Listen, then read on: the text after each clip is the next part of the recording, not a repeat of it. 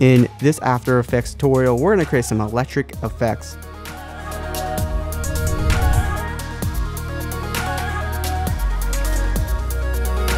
Hey, what's going on internet? Josh Noel from SonduckFilm, and in this tutorial we're going to go a little bit crazy with the effects here, just kind of show the multiple ways that we can use this effect. You will be able to use this for text or for logos, and you'll be able to change this out a little bit later, but in this tutorial is really going to be able just to show you guys how we can use these effects. So I already have some text in my composition here. You can use a logo, it doesn't really matter, but the first thing I suggest doing is whatever you have in here, go up to Layer, Pre-Compose, and name this one placeholder.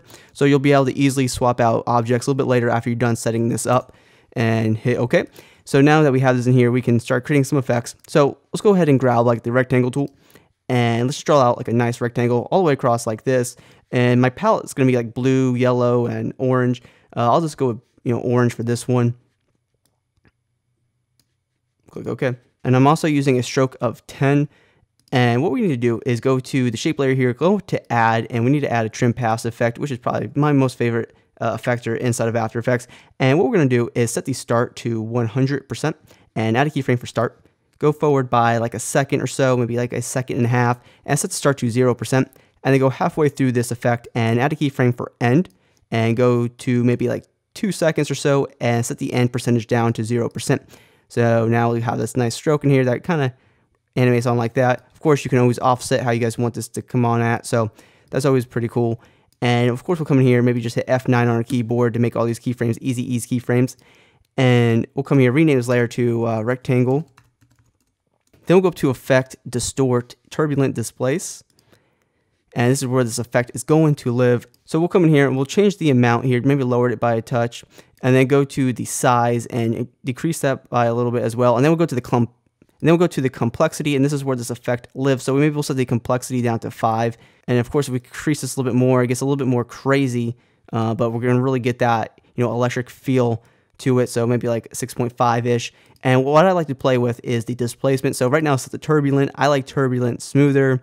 I also like for this one cross displacement. You get some really cool effects. I think it's really cool. So go ahead and experiment with the displacement. And then what we need to do is alt click the evolution. And we need to come in here to the expression and type in time asterisk like 150. And I'll zoom in here real fast so you guys can see what I'm doing. So time asterisk 150, and that'd be okay. So now it'll have a little bit of evolution to it. It'll animate a little bit on top of the trim paths.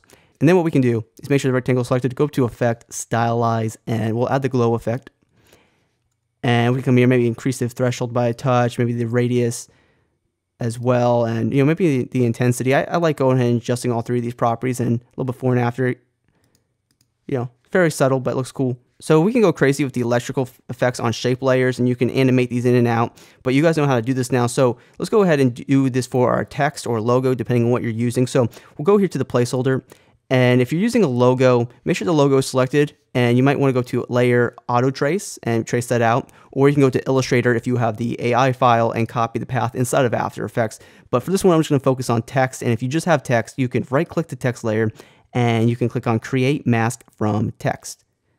And with this layer selected, just come here, just copy this, the outline text, delete it from here, and we'll paste it over onto the tutorial comp. So this is kind of a destructive workflow, meaning that you would have to re-outline this and reapply the effects later if you wanted to change the text, but it's not that much extra work if you had to do that. So what we're going to do is go up to Effect, Generate Stroke, and that's with the outline selected here.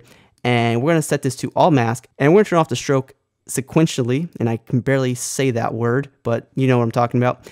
And we come here, change the color of this to whatever color we want. Maybe we'll do like a light blue for this one, and that's looking good. And then we'll go to On Original Image and reveal Original Image down here. So now we have this outline here. We'll set the brush hardness to 100%. Then let's add a keyframe for the start here, and I'll just bring up the keyframes by hitting U on the keyboard. And we'll go here and set the start to 0%, and we'll move forward in time to like 2 seconds almost, and set the start to 100%. Go to the middle here between these two keyframes, add a keyframe for end, and we'll go to like 2.5 seconds for here as well, and we'll just set this to 100% for the end, and we'll hit U on the keyboard to bring up the keyframes, and we kind of see what we got here. So we're kind of getting like these very thin outlines of our text, and that looks pretty cool. And of course, you can apply this right to your actual logo layer as well. Like I said, if you outlined it correctly, you should be okay. And let's go ahead and set the paint style to on transparent. That's what I meant to do. And sometimes, we mess up as well. So it's all good here. So let's continue with this. So now we have this nice stroke effect. And then let's go to the rectangle layer and let's copy the turbulent displace and the glow, copy it, and we'll paste it right here into this layer. And now we'll kind of have some crazy stuff going on here, which is not really what we want. We want to be able to make out the outline of the text at least. So let's go ahead and bring down the size to like 5 or so. And we kind of see what we're doing. Maybe I'll do like 3 so we can kind of see a little bit more. And then, maybe increase the amount by a touch more. And then let's set the cross displacement to maybe turbulent smoother. And that should be just fine. And now we kind of have this turbulent effect on here and it all looks good. And then maybe we'll increase the complexity to like 8 or so.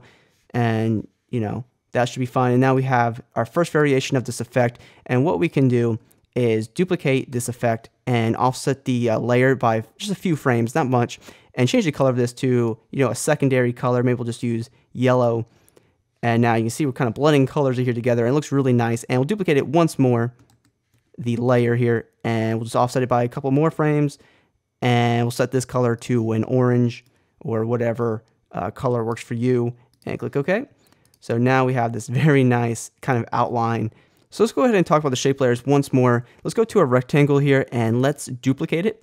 And let's go into the shape layer properties here. Go into contents, delete the rectangle one, just click on the word contents and go up to our tools up here and let's go to the ellipse tool. And what I want to do is kind of create an entire electrical sort of sweep across our text that kind of, circles about. So what we're going to do is come here, hold down Shift on our keyboard to draw out a perfect circle. And we'll just draw about a circle about that size, and we'll put it right on top of our text.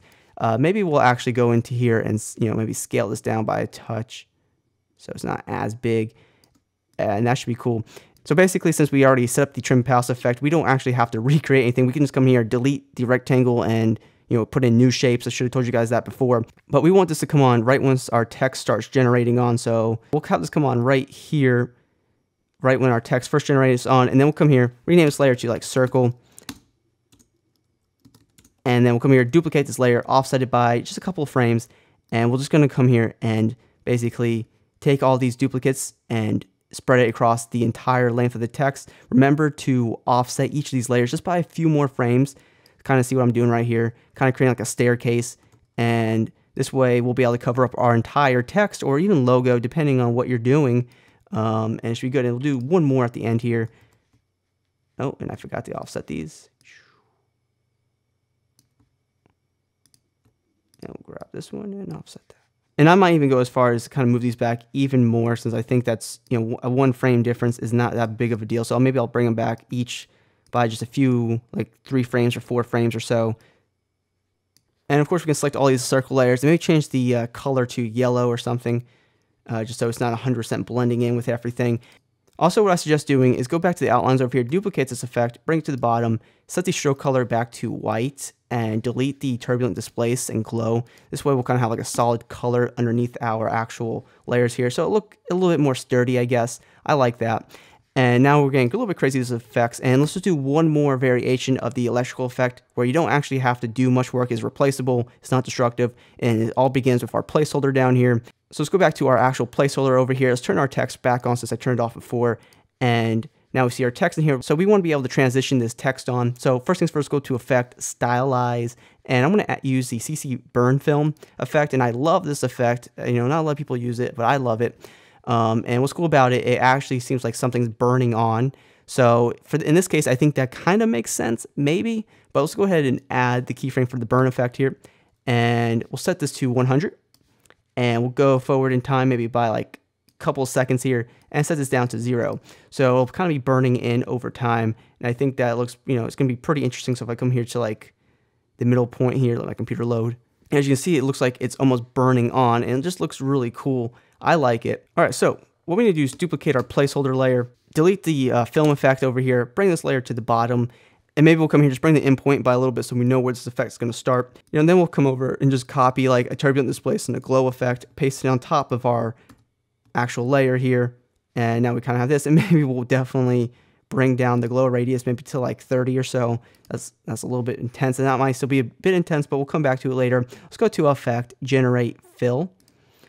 And let's set this to like orange or something. And that should be okay. And let's turn off our main placeholder here so we see what we're doing. And what I want to do is just transition this on. So let's go and grab the rectangle tool, make sure the placeholder is selected, and we'll just draw out like a thin, rectangle that goes across our entire comp like this. And that's looking pretty good. Then we'll go to the mask 1 here, add a keyframe for the mask path, go forward by another second or so. And what we're going to do is just take this entire box and flip it to the other side of our composition, just like this. So what's going to happen is we just created like a nice transition here. So whatever this box, is on top of, we're going to be able to see the actual, meat of our glow effect, or sorry, the electricity effect, just like this, taking the form of our text. And that's pretty interesting. And once again, we can come here, duplicate it, offset it by just a couple of frames, change the color of this to maybe like blue, grab our secondary color. I mean, I don't even know what my secondary color is and what order we're doing this in, but it doesn't really matter. And I'll come here, duplicate it once some more, and offset by a couple of frames. And we'll set this color back to yellow or orange. I don't even know. Yeah, orange.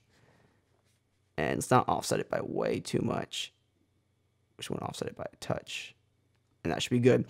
And then, of course, we can turn on our placeholder, and this will kind of burn right through our effect. Of course, we can offset this by a touch if we don't like the timing of this. And if I scrub through here real fast, I'll show you guys what this will kind of look like. It'll kind of, and as you see, this will kind of light up our text from the left side to the right side, just another element in this, sort of glowing electrical effects. All right, and then of course, you can turn on motion blur for everything and turn it on the top, and then go ahead and render this out and see what we'll have. And after a render, this is what we have, and I think it's a nice collage of electrical effects. So I hope you guys took away a few things from this tutorial. And if you guys enjoyed the tutorial, please drop a like and subscribe to the channel if you have not already. And please be sure to hit me up on my social media networks. Those links are in the description of this video. And as always, thank you guys so much for watching this video, and I hope you have a good day.